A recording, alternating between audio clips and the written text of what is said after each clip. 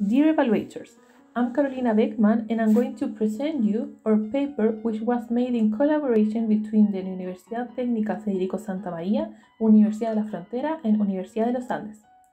Electromobility refers to the development of impulse or traction systems that use electrical energy applied to a different means of transport. Historically, both heavy and light vehicles have been powered by internal combustion engines. Electromobility is an effective and sustainable alternative to reduce the negative effects of transportation. The benefits of electromobility are better air quality, it reduces noise pollution, a better energy efficiency, energy diversification to depend more on renewable energies, a waste management, and the possible to create a smart city by using the electric cars as a urban sensor.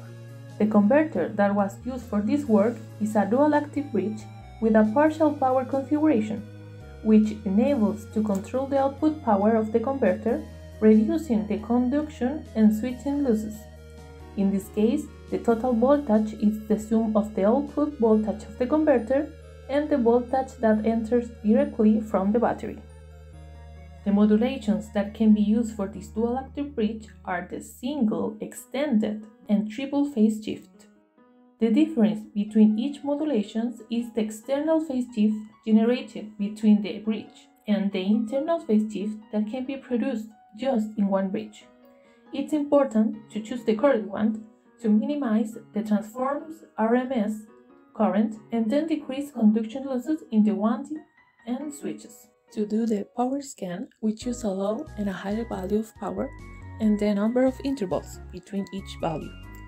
Then we get the constant value for efficiency for each power.